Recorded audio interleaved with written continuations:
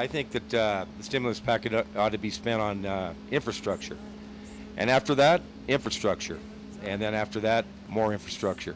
I would be happy to see it being spent on things that are going to benefit America. Infrastructure, education, building roads, building schools, where you're spending money but you're getting something for it and the country will be better off for it. I'm all about that. I think you're very much like England in that you're going to have to spend a certain amount of money on infrastructure and things like that. Electrical grid,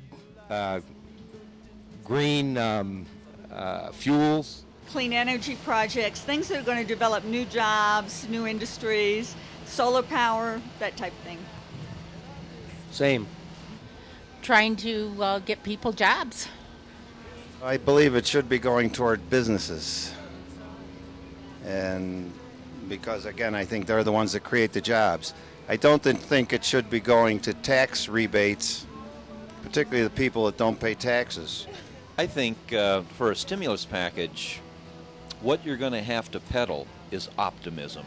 What's more important than tax cuts is optimism that tomorrow is going to be a better day, so they don't have to save money for fear of losing their jobs or their homes. Do something to help lower food costs and things like that. I think it should be helping the people that are in debt, and to the schools for education, and for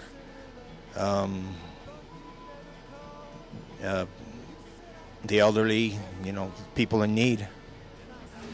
I think the government should put money towards education, especially for college students, so that they can develop skills and have jobs in the future and become consumers in our economy as well as producers.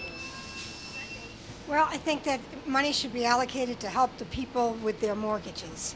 And those are the people that their primary home, not the secondary homes. That's a hard one because there's a lot of different things that they need to spend the money on, but there's also a lot of things that they're wasting money and that need to be investigated and need to be cut. It's hard to say how to cut it because it's all politics.